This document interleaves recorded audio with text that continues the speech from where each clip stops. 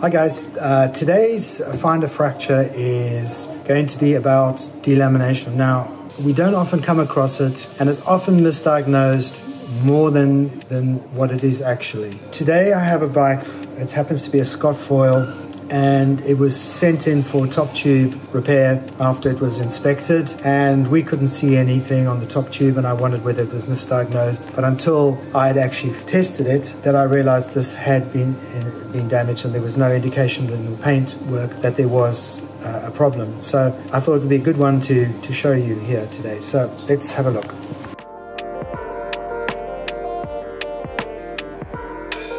Now you can see from the inspection where the extension of the arrows go from that line to that line. Now if we hold it into the light, you will see there's absolutely no trace other than a little bit of scuffing that there's anything wrong with that top tube. But if you press it, and I'll try and do this with one camera in my hand to show you how soft this top is. Can you see? Okay, you can see in here there is a mold join line. It's very faint.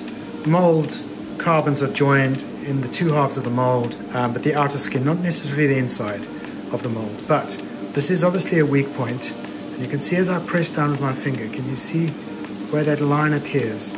That is an indication that someone has landed on the top of this. So imagine he's riding and fell down onto the top tube and probably heard a cracking sound.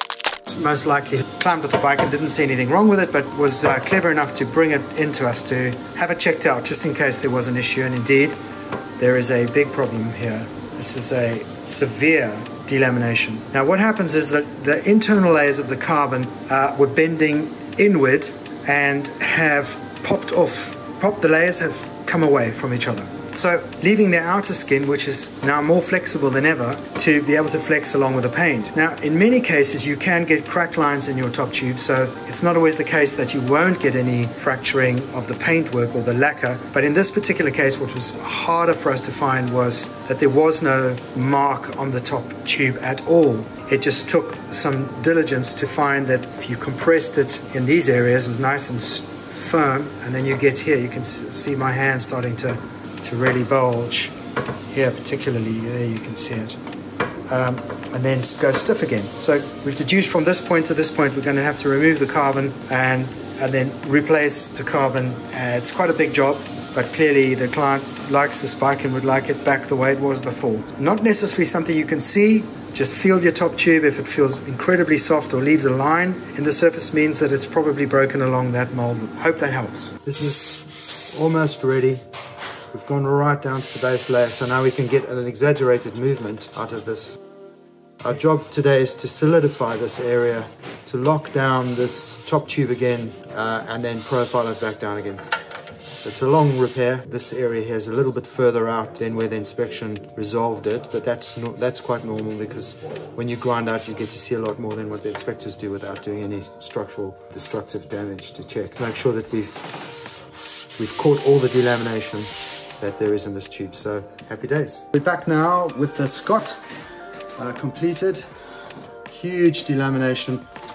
Repair went right across from there to there. As you can see, it's now absolutely rock solid, which is the way we want it. So this one will go to paint, and yeah, pleased, saved another really nice bike. So remember to like us and subscribe if you want to see more videos like this. And remember, we always look forward to your comments, and we hope to see you in the next video. Thank you.